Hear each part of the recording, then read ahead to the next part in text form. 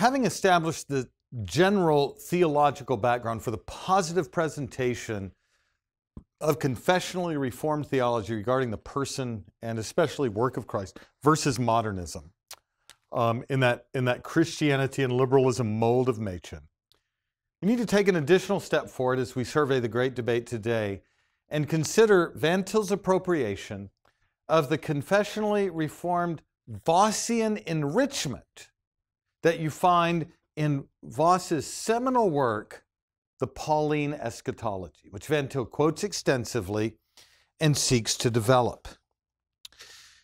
The next movement, then, in understanding the development in the great debate today is that through the work of Voss especially, enriching, not replacing, confessionally reformed orthodoxy, you find a distinctive philosophy of history that after the fall centers the bodily resurrection of Jesus Christ as the second and last Adam, the life-giving Spirit, and the man of heaven. And the text that's especially central for Voss is 1 Corinthians 15:45 and following. And Van Til makes an additional claim. Not only does he cite and seek to develop this theology, but he argues further that under the influence of Kantian dimensionalism that modernists and Barthian theologians embrace, they cannot affirm programmatically and without equivocation Jesus' bodily resurrection in calendar time history as the central or centering event in the history of special revelation.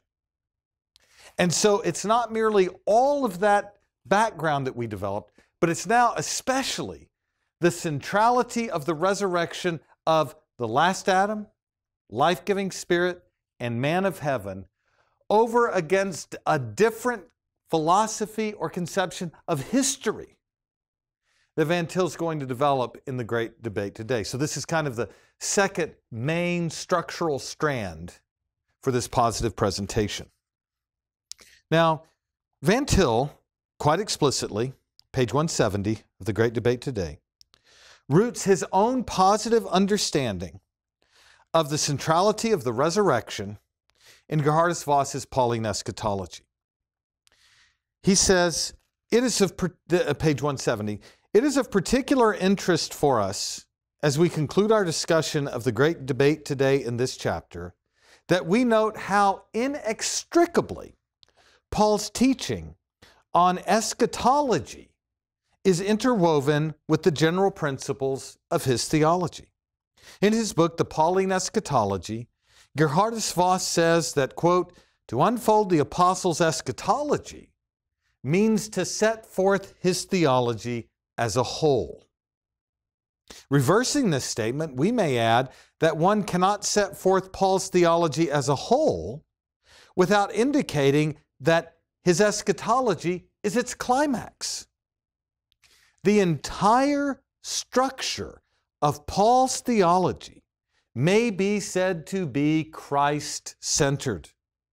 Everywhere and always, Paul proclaims the self-attesting Christ.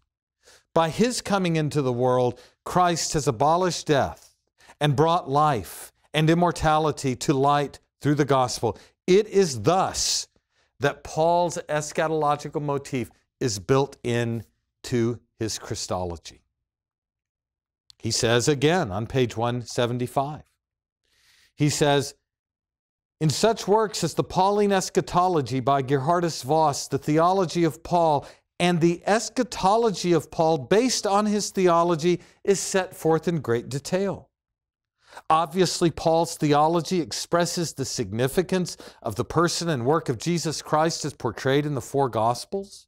Paul sets forth the significance of Christ from his coming into the world to save his people from their sin to his leaving the world with the promise of a new heaven and the new earth in which righteousness will dwell in all comprehensive fashion. Paul gives his readers an all-inclusive teleology of history and an eschatology which forms the climactic expression of his teleology of history.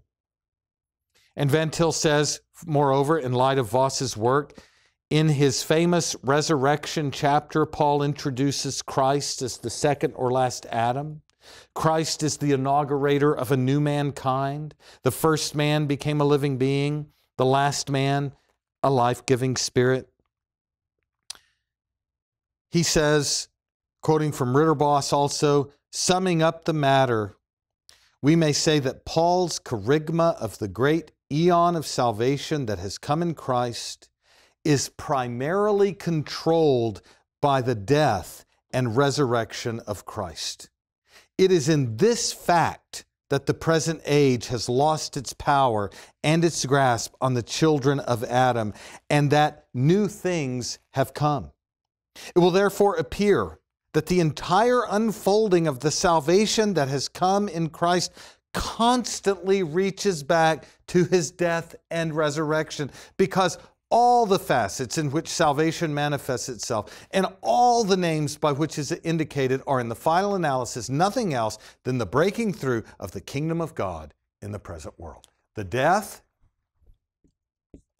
and the resurrection of Jesus Christ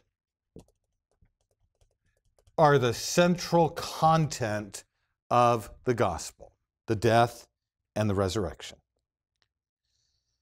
Now, in order to help you grasp the deep structures of Paul's understanding of eschatology and the resurrection of Christ as the last Adam, I want to give you a brief survey of what Vos says about Adam as the image of God, the first Adam. In other words, if we're going to understand this centrality of the resurrection, we're going to have to understand 1 Corinthians 15:45.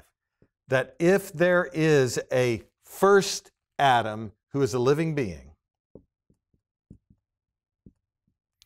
there is a last Adam who is a life-giving spirit. Verse 45. Verse 47, if there is a man of the earth, there is a man of heaven. 47, 47a, 47b. That contrast in 1 Corinthians 15:45 between the first Adam who became a living being, 45a, who is the man of the dust, the man of earth, 47a, is set in contrast to the last Adam who became life-giving spirit, 45b, and is the man of heaven in 47, earth and heaven. That contrast is critical. Now, what I want to do by way of summary is help you understand Vos's theology of the image of God and the covenant of works before the fall as the background for Jesus as second and last Adam raised from the dead. And I'm going to work Vos's Pauline eschatology into this presentation. Now, for those of you who have heard this, I'm going to give a very compressed summary of a section of a lecture I gave in 2018 at the Reformed Forum Conference. Let me walk you through just the basic Reformed confessional doctrine of image and covenant as it pertains to the first Adam. These are basic things that must be affirmed in order to affirm the centrality of the bodily resurrection of Jesus Christ. First, the image of God, according to Reformed theology, consists in natural religious fellowship with God under covenant. Vos, in Reformed Dogmatics 2:12 through 14, observes that the image of God entails natural religious fellowship with God. Adam needed nothing added to him beyond the image endowment in order to have fellowship with God. Secondly, as the image of God, Adam was entirely inclined toward God in mutable but true knowledge, righteousness, and holiness. He had no inherent tendency to sin. In Genesis 1:31, he's created very good. In Ecclesiastes 7:29, he's upright. By inference, in Ephesians 4:24, he was created in righteousness and holiness. And by inference, in Colossians 3:10, that image consisted in true knowledge of God. Adam, as created, was given positive and original knowledge, righteousness, and holiness. There was nothing inherently defective in him that grace needed to overcome. Third, and key for Vos, the image endowment itself was eschatological in nature. It was designed to advance from the estate of innocency on earth to the estate of glory in a new heavens and earth, a heavenized earth. There was an intrinsic potential to consummate built into the image of God. And that means, as Paul interprets Genesis 2:7 in 1 Corinthians 15:45, and this is central to Vos, if there is a natural body, a natural image endowment, then there is a spiritual body, a spiritual image endowment. Here is Vos's comment on Genesis 2:7 as interpreted by Paul in 1 Corinthians 15:45.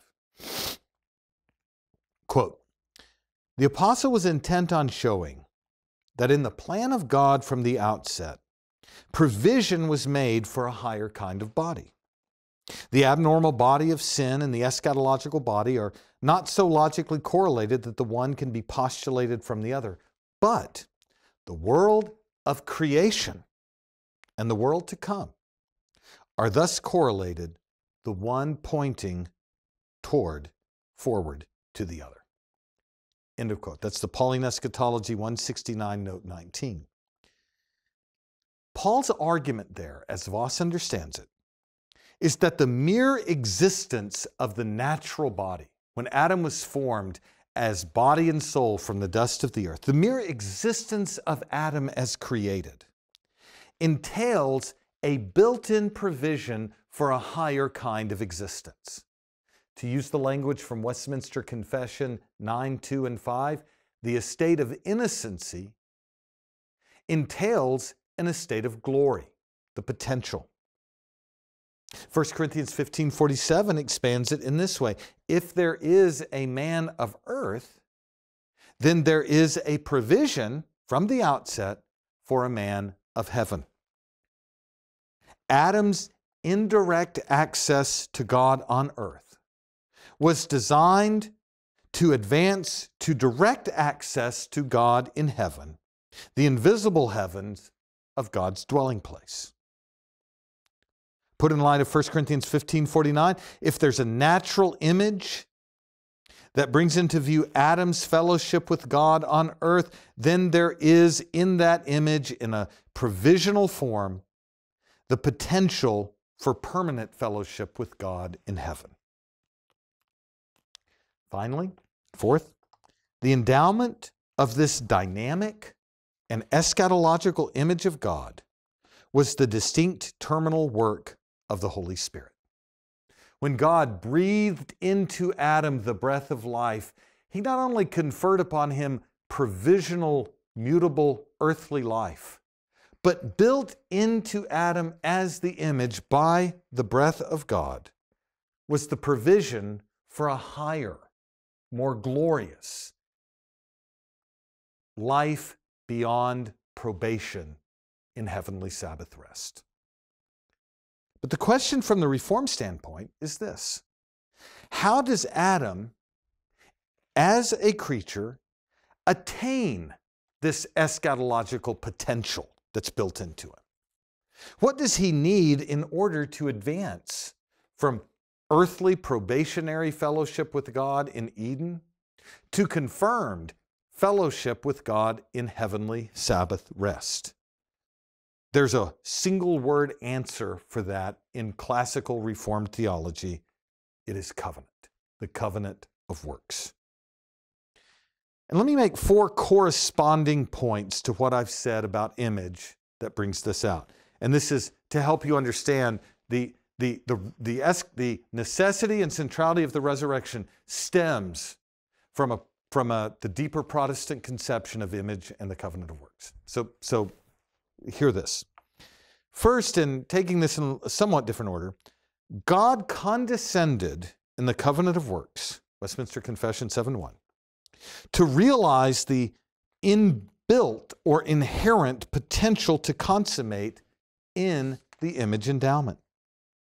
The natural image of God without anything superadded was created to advance from probation to rest.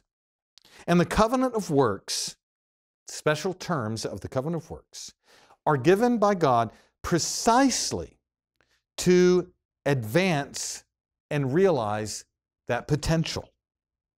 The inherent provision of the spiritual and heavenly, inherent to the image of God, that inherent provision can find its realization through obedience to the revealed terms of the covenant of works. As I've said before, image without covenant and covenantal terms is blind. Covenantal terms without image is empty. Obedience to the positive terms of the covenant is the path in life from fellowship with God under probation to fellowship with God beyond probation. Life with God under probation to life with God beyond probation. From indirect access to God on earth to direct access to God in heaven. That is the advancement covenant offers image-bearing Adam. Second, covenant holds forth to Adam the prospect of being confirmed in that advancement. So it's not just an advancement with no confirmation, it's confirmed and irrevocable advancement. Adam, being entirely inclined toward God in knowledge, would be confirmed irrevocably upon condition of his obedience. His righteousness and holiness confirmed irrevocably upon condition of perfect obedience. The covenant holds forth to Adam the path of ascending beyond earthly probation into irrevocable Sabbath rest in the presence of God. Third, it is the natural communion bond given in the act of creational image endowment that will be advanced by that covenantal obedience. Adam, naturally in fellowship with God, will advance beyond probation to see his glory. After his creation, please hear this, Adam needs nothing infused in him, added to him to have fellowship with God. So its consummation is what? A full actualizing of what is built into him as a creature. Adam's not going to become something other than what he is. He's not going to be deified above his nature. He's not going to be reproportioned to the essence of God above his nature. What is going to happen in consummation for Adam? The natural religious fellowship is going to be fully actualized, fully consummated, and his fullness as a creature in natural religious fellowship with God will be brought to its full, climactic, eschatological fruition, where God will be his blessedness and reward. There is therefore, listen, an organic relation between image of God ordered to heavenly beatitude and the fruition of that image reaching heavenly beatitude. The natural communion bond with God in Eden is designed by God to advance organically to glory. Nothing superadded, nothing ontologically reproportioning about it. Fourth, if the Spirit confers on Adam a natural communion bond as the image of God, the same Spirit will perfect that communion bond in consummation. If Adam obeys the terms of the covenant, the Spirit would elevate him to heavenly glory, enabling a direct vision of the triune God, the perfecting of the already existing fellowship bond in heavenly glory. This would be the work of the Spirit's agency, advancing Adam's estate without reproportioning his essence to participate in God. Now, why do I say that? Please hear this and note this well. You can even pause and reflect on this. The only backdrop for the centrality of the resurrection, as Gerhardus Voss sets it forth in the Pauline Eschatology, is that doctrine of the deeper Protestant conception of image and the covenant of works. It is that theology that Voss says is set forth in the first Adam becoming a living being and the man of the earth and the image bearer before God. And it's just in light of that that Voss says we are to understand now the resurrection of Christ as the last Adam, the life-giving Spirit, and the heavenly man. 1 Corinthians 15:45c tells us that the communion bond has been advanced by the breathing of the Spirit a second time in the resurrection of Jesus Christ as the last Adam, life-giving Spirit, and verse 47, as the second man of heaven. Christ himself, as the last Adam, has brought the natural communion bond to its consummation in the Spirit, and he has advanced to the glory of heaven. In his ascension into heaven, Christ receives that second breath of confirmed life and pours that breath out on his church, forging her in his image. Put expansively, it is a Spirit-wrought restoration and consummation of covenantal communion that dawns in the resurrection of Jesus Christ as the last Adam. And it is in that event that redemptive history reaches its climactic point. Pentecost, in grand scope, means that the fruition of Christ's obedience is the Spirit himself in heaven, Acts 2:33. First for Christ as ascended, and then for those united to the ascended Christ by the Spirit and through faith. It is in Christ's exaltation to the right hand of God in heaven, whereas the Messianic Son, he is filled with the fullness of fellowship with the Father. Psalm 16:10 and Acts 2:28. It is there that the covenant of works finds its fulfillment. As glorified, he knows the personal presence of the Spirit of God who brings consummation of covenantal fellowship that Adam lost in the fall. This is the substance of Voss's contribution. If there is a spiritual body, then there is a natural body. If there is an earthly man, then there is a spiritual body. Then there is a man of heaven. The eschatology of the image of God entails Adam was created to advance beyond Eden. The eschatology of the covenant of works entails that he could have attained that advancement. Now listen, because here's the key. It is in this covenantal logic alone that you can affirm the centrality of the resurrection in the way that Voss affirms it in the Pauline Eschatology.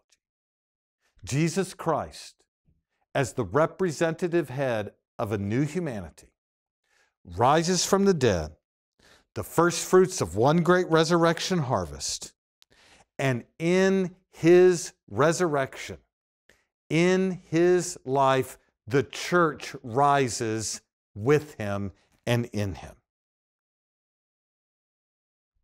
This summarizes the positive theological view of Voss that Van Til cites, commends, and advances, and presents as the Reformed view. Now, it's just that, and really that's a bare summary, but it's just that bare summary that Van Til has set forth. So, added to what we've said before, This confessional orthodoxy is enriched by Vos's theology of the centrality of the resurrection and the two Adam scheme. And we've come to the place now where we're going to make our first grand contrast with from the theology of Vos, as Van Til presents it, applied to a species of modernism represented by Rudolf Bultmann and his program of demythologization that carries with it, listen, a distinctive conception of history that carves out a distinctive meaning of the significance of resurrection, to which we will turn as we study the contrast of Christologies in the great debate today.